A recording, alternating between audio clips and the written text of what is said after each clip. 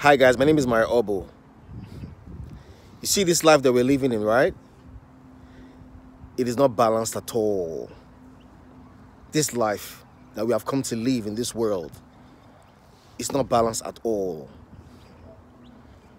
Today I want to talk about backstabbers.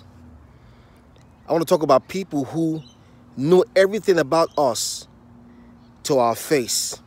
They know our secrets, they know our weak points, they know what hurts, they know us. But when we turn our backs on them, they know the perfect place to place the knife and stab us on our backs. Backstabbers. And if you're a person who you are pursuing greatness, or if you're someone who you have a desire or a goal in your heart and you're working towards getting something, getting somewhere, at some point in your life, you're going to deal with backstabbers. Now, the painful part about backstabbers is that there's nothing that puts any signpost on their head and say, hey, I'm a backstabber, I'm a backstabber. There's nothing like that. There are only two things that I know that can reveal a backstabber, and that is our inner conscience, our spirit, and time. So most times, our inner conscience speaks, but we don't really pay attention to it. But time exposes them. Backstabbers. Today's Sunday, right? So let's talk Bible a bit. Jesus told his disciples, he said, when they got to the Mount of Olives, he said, go to the village. There is a donkey in that village that is tied. Nobody has ever used that donkey. Lose that donkey, bring it to me. If anybody stops you along the road and tells you, what are you doing with that donkey? Tell them that I, the Lord, your boss, your leader, your king, needs it. Go. And so his disciples went there.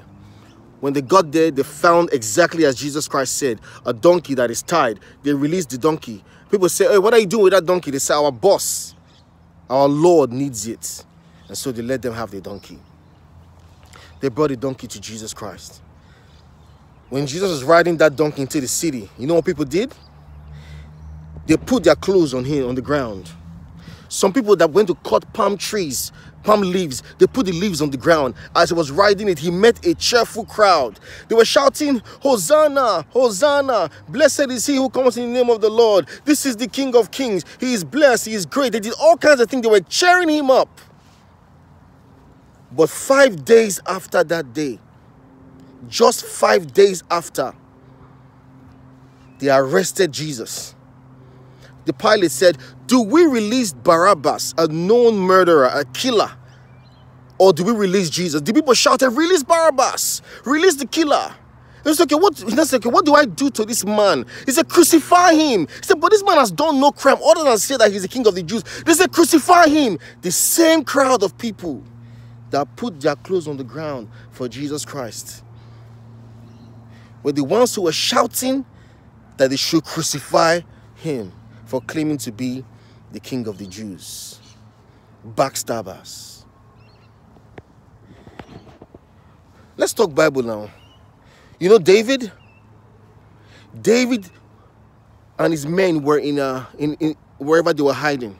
And he heard that the Philistine army were attacking a tribe or a city called Keilah. And they were attacking that tribe and they were taking all their food, they were plundering them, they were doing all kinds of things to them. David asked God, should I go and save these people? God said, yes, go and save them. Go and save them. David went there.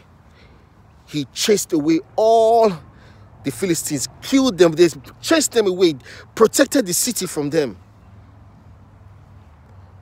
But when David heard that Saul was coming to kill him in that place, David prayed to God and said, God, is this thing I'm hearing that Saul is coming to come and kill me in this place? Is it true? God said, yes, it is. He's coming. Then David said, okay, these people, this community, this Keilah, this city are saved from their enemy. Will they give me up and my men up to Saul? God said they will. Backstabbers.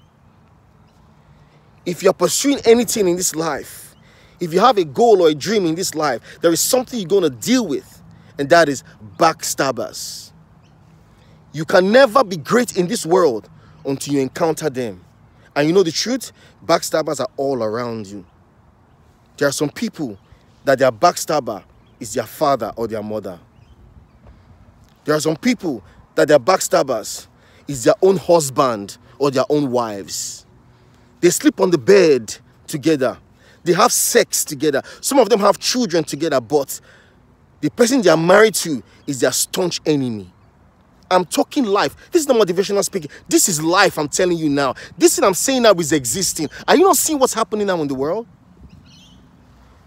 Look at Hushpuppi. Every single media station is talking about Hushpuppi. Every blogger, every news, Hushpuppi, Hushpuppi. Just because they want to get a few likes or they want to increase their social awareness, they are talking all kinds of things about Hushpuppi. Now look, I don't know Hushpuppi. I don't know who he is. But there's one thing that I know about Hushpuppi, and that is that Hushpuppi was popular, but he was not famous. He was popular, but he was not a famous person. All of the bloggers who are writing about Hushpuppi today, if you really are fair, if God opens your eyes, you will see that 99.9% of these bloggers wrote Hushpuppi secretly, one way or the other. I am talking life. Most of these bloggers who are talking about Hushpuppi today, if you really check them, at some point in their life, they were envying Hushpuppi. They wrote to Hushpuppi. They want to have an audience with Hushpuppi. But now that security forces have come against him, look, I'm not supporting fraud. I'm not saying that I'm here to support scammers. I'm not supporting that. But what I'm saying is that as long as a judge has not pronounced anything and say that you are guilty of fraud, he's innocent. Listen, Nigerians are very smart people. Let me tell you one thing about that you need to know. There are two things that are very important for every human being that wants to attempt social media. Number one is that the internet does not forget. Whatever you say or do on the internet, it does not forget. Number two, Nigerians are very, very smart people. You can't just say anything. Nigerians will keep it until the day that you need it the most. So all of you bloggers who have been talking crap, watch your mouth, because you don't know the whole story. Until a judge has said guilty, you have nothing to say about Hushpuppi. That's just what, because Nigerians, they don't forget. And the internet is always there for a record. Backstabbers.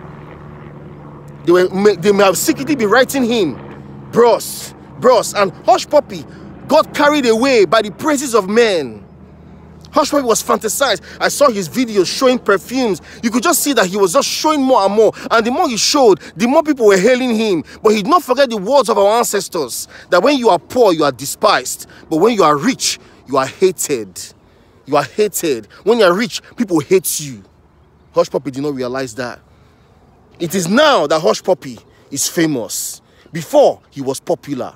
Now is the time that Hushpuppi is now famous. So my people, let me tell you something.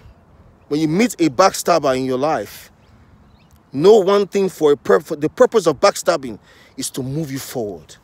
Once you hear people are stabbing you behind your back, it's time for you to step up your game. It's time for you to move up. Because as our ancestors say, no matter how evil ravages, evil is serving the purpose of good. Osenobu, God Almighty, may those who love us love us. May those who don't love us, God, please charge their hearts to love us. But if they don't, Osenobu, strike their feet so that by their limping, we shall know them. Because if they don't limp, we shall not know. My name is Mari Obu. God bless Africa. One love.